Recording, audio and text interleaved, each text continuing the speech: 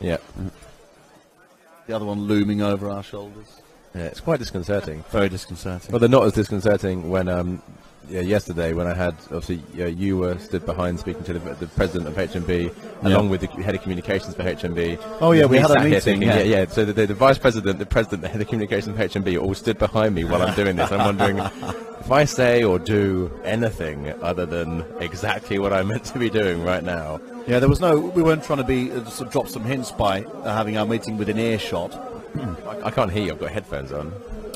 But the loom was very obvious. But the loom was obvious. There we go.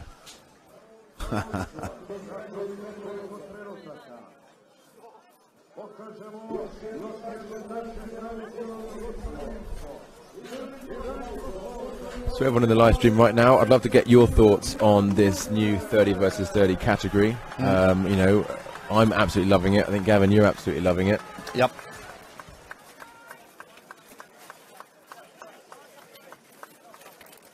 But let us know what you think and how it compares to the other categories of 12 versus 12 and 5 versus 5.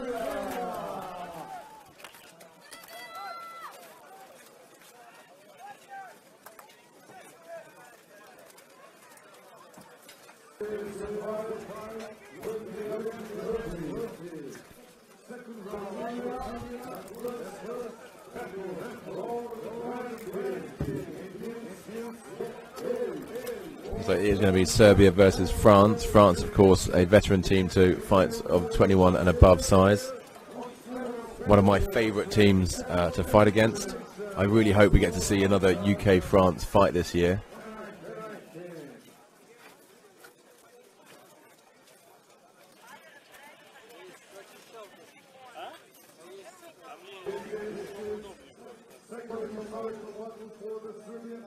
Yep, the overwhelming response in the live chat to that question of are you enjoying the 30 versus 30 seems to be a resounding yes.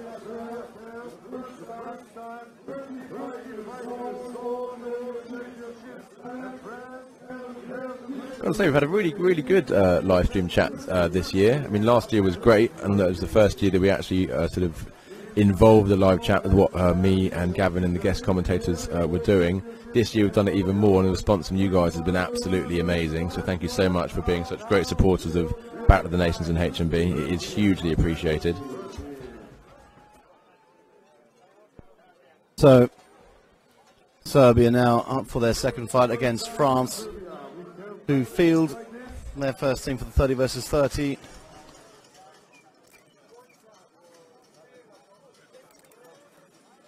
And we've got some more benefits coming to the commentary booth here. The food we get served is slop, but you know, at least we're getting treated to a seriously good massage right now, which is wonderful. Thank you so much, Nicky. I think you're really giving a misleading view of what it's like to be in the commentary box. That was misleading, wasn't it? Yeah, I see. For me, I've now got an image of me and you lying down some kind of weird Swedish massage table while looking over. No, at that's the your list. that's your mind doing somersaults, mate. Yeah, well, I mean, wishful thinking. Okay.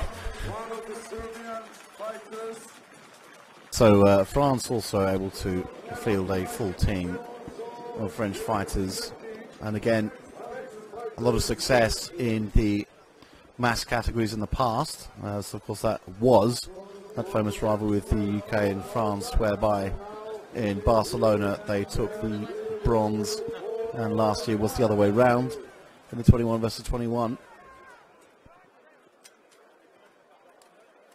But it's a very friendly rivalry, and you know, one we enjoy. And of course, there's the helmet's still there, Callum, if you can see in the middle there. But the dilapidated helmet. Really? Yeah, look at it. Just in the middle with the red avantail. Oh, with the red cloth, excuse me. Oh my God. There it is. I mean, there's a couple of helmets here who look like they've really seen better days. But that helmet in particular, frankly, needs to be taken out back and shot. Yeah, those helmets have taken a fair beating. There's no way that fighter can continue to use that helmet after this tournament. No. I mean, you can't even repair it at that point. No, I mean, you can... Hammering it out would do nothing. No. You just... It's weakened at this point. You'd pop a hole in it if you put a hammer to it.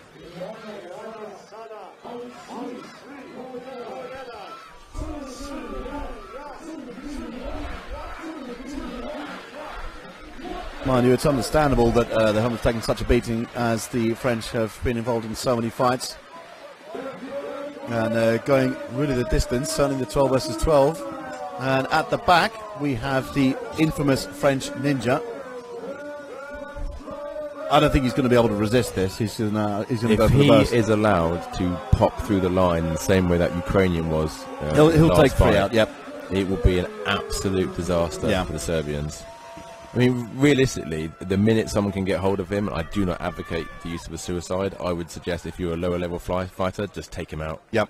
If you go down with him, doesn't matter. Yeah, he's one you need to take out. Yep, that's right. And they really need to focus on him. Speaking with the HMBI President Edouard Dem, he pointed out that in fact it was the French ninja, Adrien, who really saved France when they were against Poland in 12 versus 12. And I can't say he's wrong. Yeah.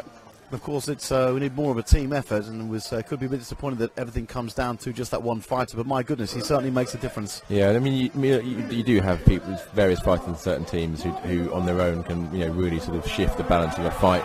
Yeah. Here we go now, round 1.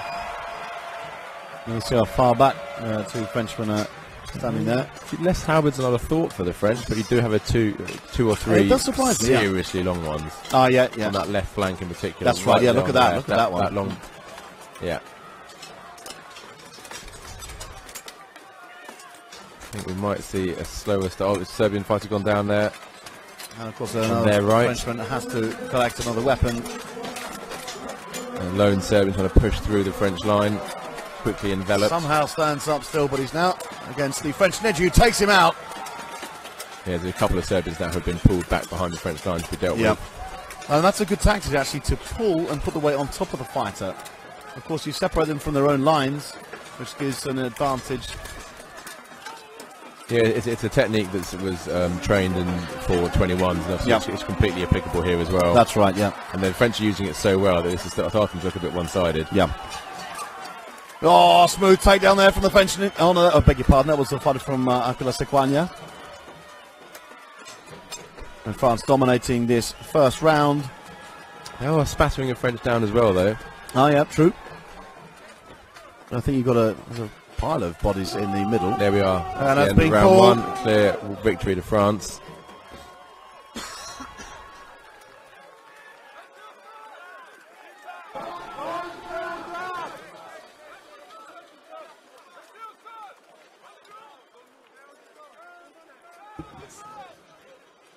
When you see it like that, when you see that massive battle, it really looks fantastic. Of course it does. I mean, one of the great things about this sport is that the medieval period has been hugely romanticised in the image of the fighting knight. Yeah.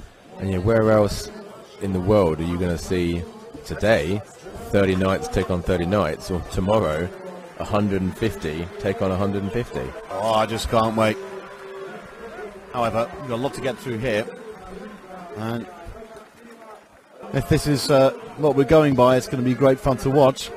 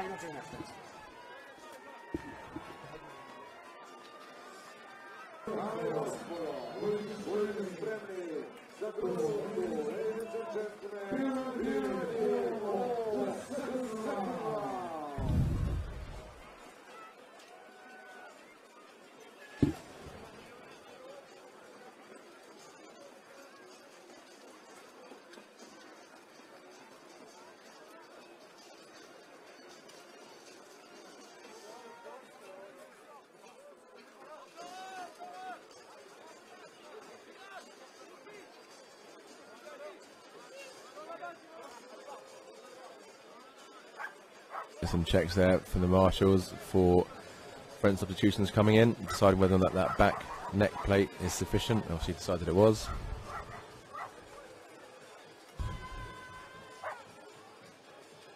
Couple of questions there. How 150 is going to fit into this list? It won't. They are constructing something else for the 150 versus 150. This has been constructed today for the 30 versus 30.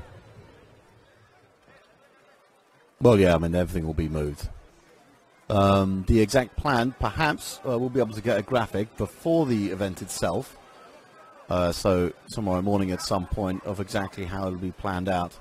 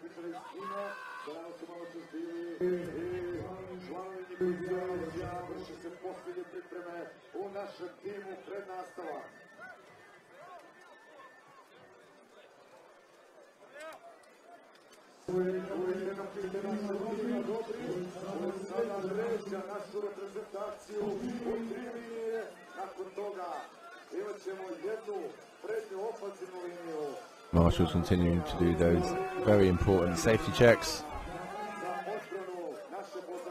France now lining up, getting ready for the beginning of round 2.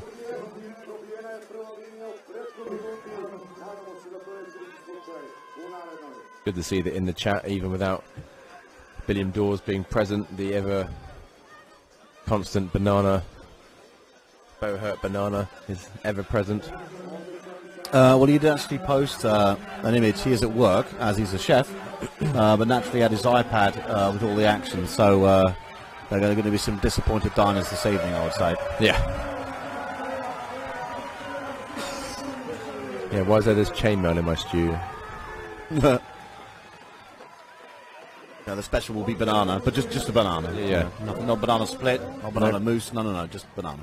Banana holding a tiny sword. That's the, exactly, yes.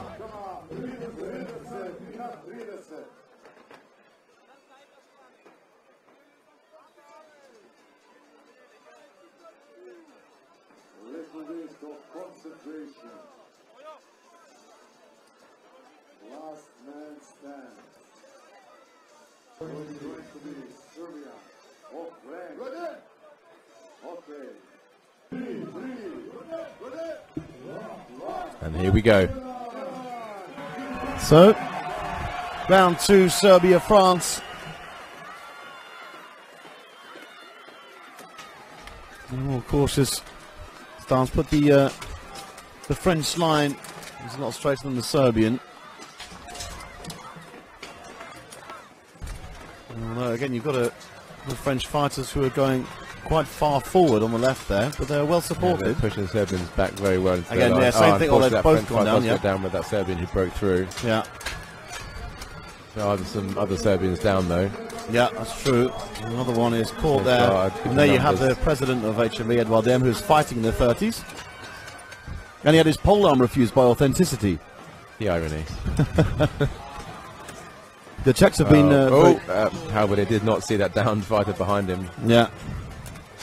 Always a risk with these bigger categories, the sheer volume of bodies that end up on the floor. Very much so, very much so. I think France have making this round very much theirs. Yeah. I think they're starting to own it. And there we are, it's round 2 to France. Very nice. Good work there from the French team.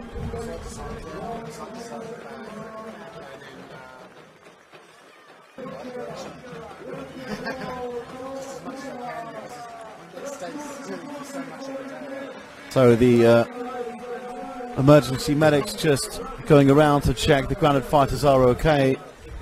Yep, so far everyone's been absolutely fine.